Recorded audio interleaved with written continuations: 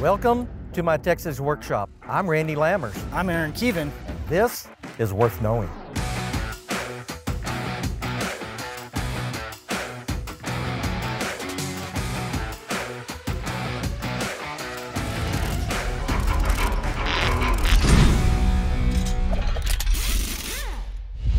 Let's continue our series today on fastener finishes.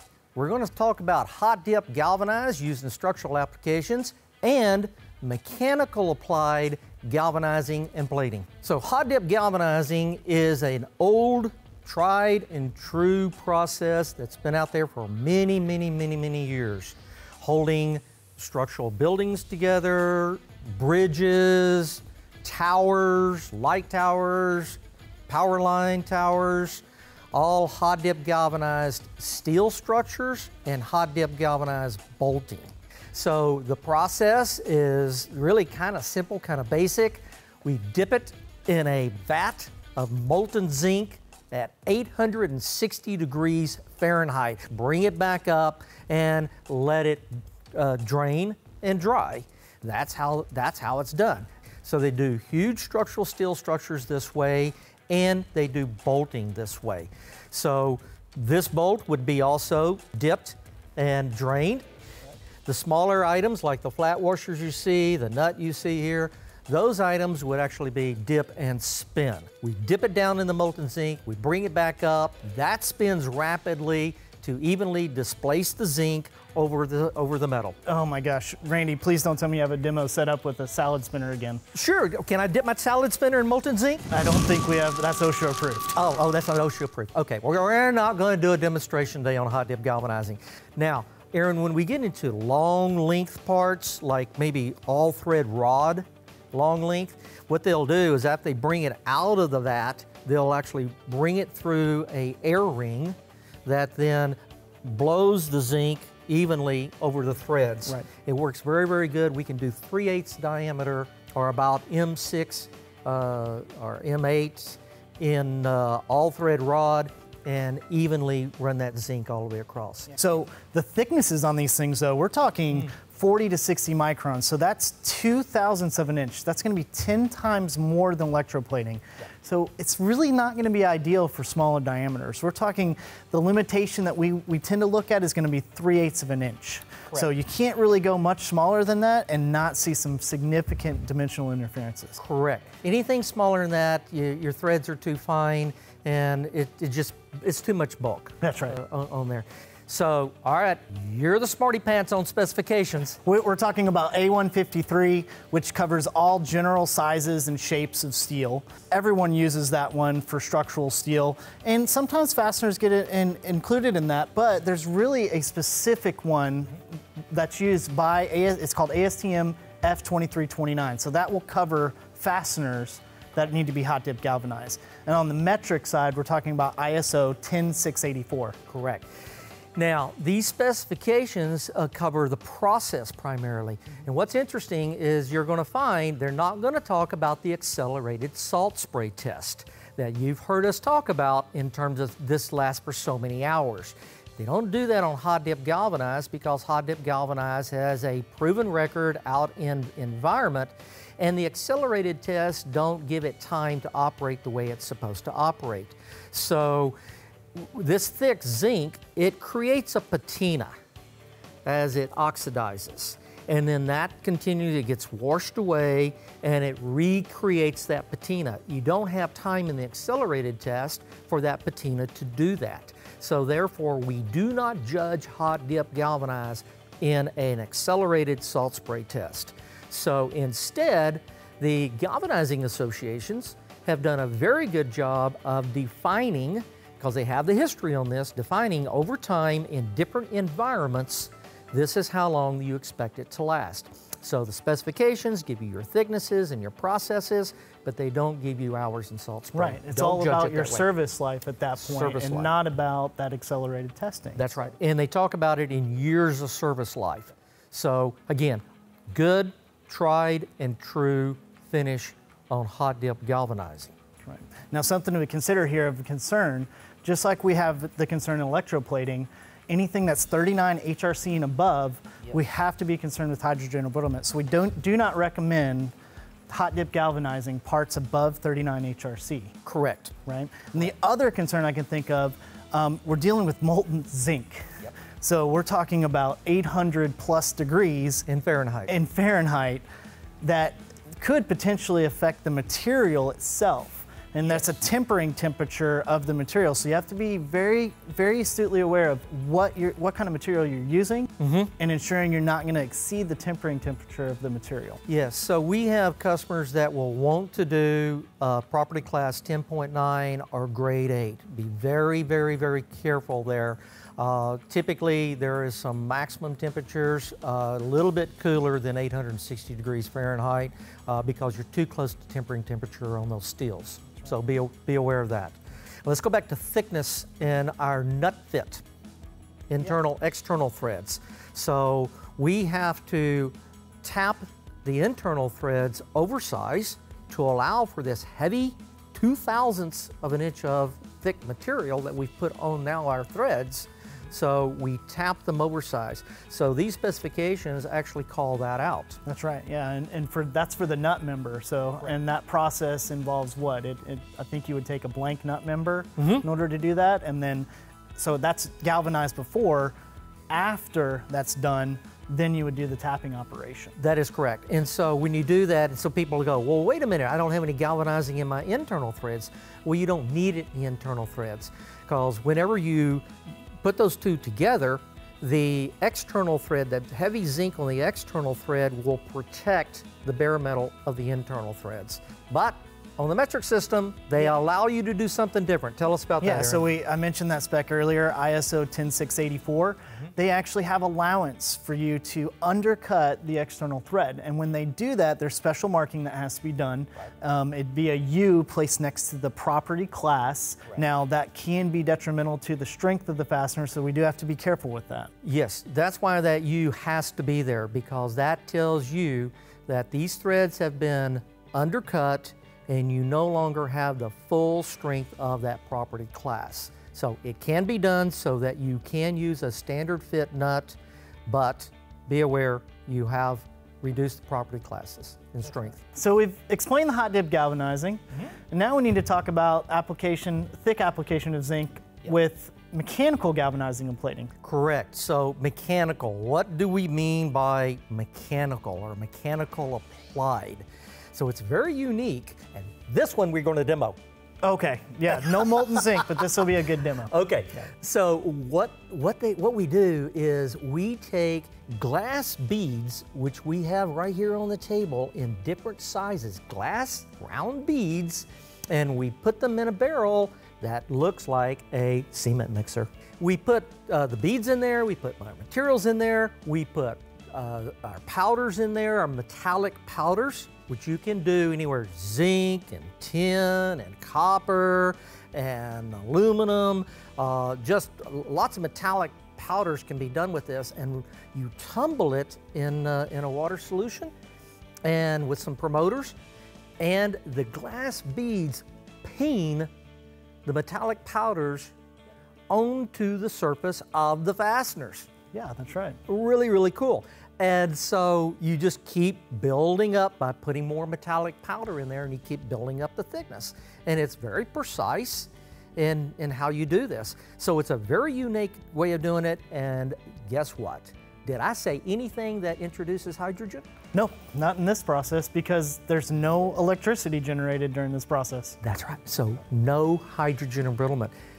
My friends, this is a good coating to go to in high hardness parts. So our socket head cap screws right here, our socket head cap screws that are up at HRC 45, mechanical zinc. So we do a lot of high hardness spring steel this way up in the HRC 50s, no hydrogen embrittlement, and our structural washers that are F436 that are high hardness. Also, we kept on about flat washers in terms we get this issue, and we can have this with hot dip galvanized too, where they nest together. And sometimes even the hot dip galvanizing process, you'll get about 4 or 5 washers that are stuck together. But in the dip spin process, it's a nightmare. not here. Right, because the glass beads help to break those things apart It keeps and them keep apart. them from nesting. We can do high hardness parts like retaining rings. And what's unique about your retaining rings? What do they always want to do? Well, they tend to want to hook together in other coating processes, but because of the glass beads, helps keep breaking them apart. That's right. So we don't have any entanglement with those. We can do very, very small parts up to very large diameter parts with this as well. So it's a really great process for a lot of different geometries, and it works very, very good. So we're talking about ASTM B695, and also on the metric side, ISO 12683. Those are the two standards that cover this. That is correct. So these specifications do talk about accelerated tests and salt spray hours, salt fog, salt spray hours. So we're going to talk about that. So down in the very thin, you can put very, very thin coatings on there that are in the 5 micron, 0.2 of a thousandth area. And that's about 36 hours, which is equivalent to our electroplating at 24 hours. And then you can go way on up, all the way up to the 40 to 60 micron area, real thick coatings that you can just keep building up. And we're going to demonstrate this here in just a minute. You can keep building up that thickness of the coatings by just adding more power and keep running these barrels. So it's very, very unique in that respect. That's right, that's right. So mechanical zinc's got a lot of features to it that we're really excited about. So you want to do a demonstration? Yeah, I think so. Let's get over there and demo. It's going to be fun. Okay, let's get started, Aaron. We've already put our PPE on, our safety glasses, and because I'm going to be handling chemicals, I have rubber gloves on. We put our water into our tub, our cement mixer, Right. and we've made sure that the pH is right. That's important. It needs to be down below 2, so we have that correct. And we've also put the glass beads. So the 3 sizes of glass beads we've showed you earlier, we've put those in here. The larger beads are somewhere about half of it, and then the other 2 parts are made up of the small beads. Now the beads also need to be as much in volume of beads as you have parts going in there. So that's already added in here. So let's get started. I'm gonna go ahead and turn this on. If you'll grab some screws that we've already cleaned. Yep, and I've got these drywall screws that we cleaned. Okay, these are 3-inch drywall screws. We've cleaned those thoroughly. Let's add those to the barrel. Get all of those in, and that's okay as I drop a few down there. All right, so those are now spinning in the barrel, and what we're gonna do is we're gonna start with a promoter. Now, I wanna start by giving Plating Systems and Technologies a very special thank you because they have supplied all of our ingredients we have today. They are the primary supplier in the world for products for mechanical galvanizing plating. So a big thank you for those gentlemen. They stepped up to the plate for us. Thank you very much. All right, so let's add some promoter to this. This actually promotes the adhesion.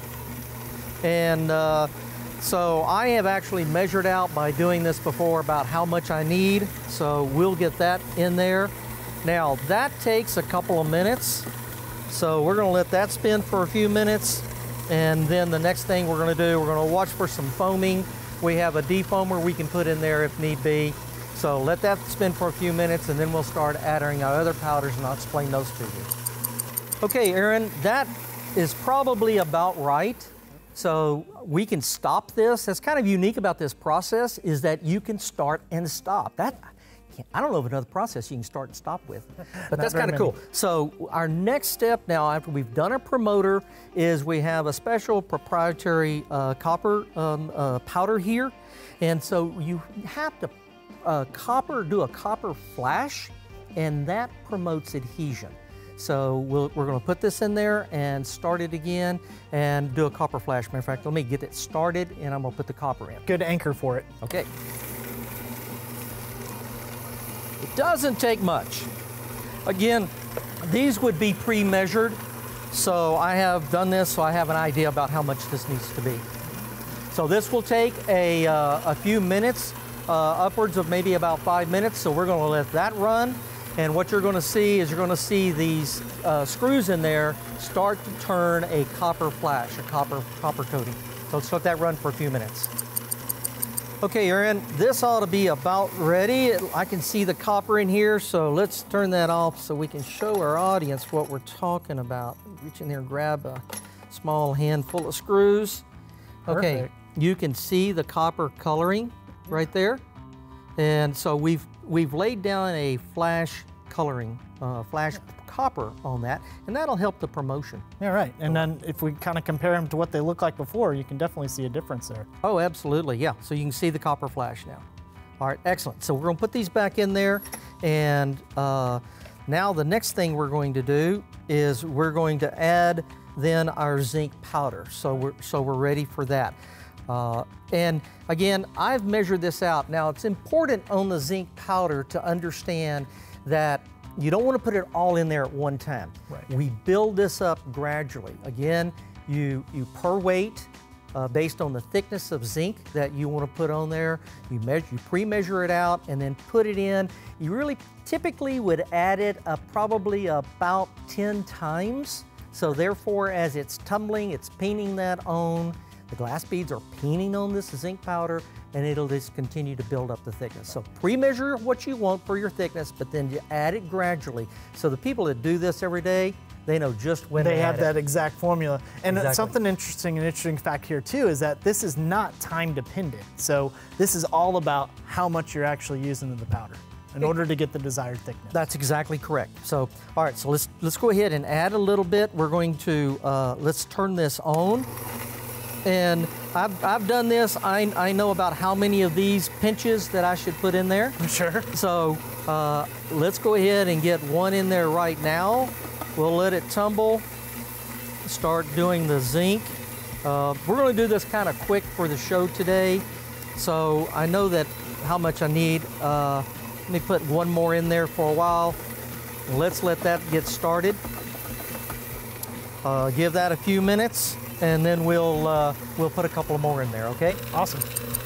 Okay, Aaron, I think this looks about done. All right. We let it tumble. It doesn't really take very long for the zinc. Yeah. So let me reach in there, and again, they were copper the last time I pulled them out. Sure. And grab them in my hand correctly. And now, look at that. Now they're zinc. Yep. So that is zinc plating. Now, what happens in the process is that the entire barrel gets dumped out. Yep. It goes through magnetic separators so that the metal fasteners are separated out from the glass beads, and then it goes into a drying operation. Just an air dry. Yeah, just an air dry. And so then now we have as measured out properly, we have the right amount of zinc in thickness that's put on here. These screws right here, I'd probably put anywhere from 5 to 12 microns. And this is fully evenly covered, you can see them. And so they go out and they're dried, and then from there, if you want a chromate, you put a chromate on there. If not, they go on into packaging and off they go. Out the door. Mechanical applied zinc. So in conclusion, hot dip galvanized, dipped in molten zinc, excellent for external applications, and then mechanical plating, galvanizing, where we use our glass beads to ping metallic powders onto the metal. Right, creates that nice even coverage. We know that it's not going to cause hydrogen embrittlement concerns, or HE, we call it in the fastener industry a lot. Correct. So a point on the that I do want to make on the chromate is we found this, and this is, how do you learn this stuff? You get out there and get your hands dirty, my friends, and this is what we've been doing. So this is unique and kind of new to us. We learned that on the mechanical plating, that when a lot of times you want to put patches on, because we're doing a lot of high hardness parts like socket set screws, where patches are put on there frequently, that is a sprayed on nylon that's sprayed in a powder form, where they then have induction heated the metal. They spray it on. That can cause some condensation and start some zinc oxide forming. So trivalent chromate over the mechanical before you put a patch. Always remember that.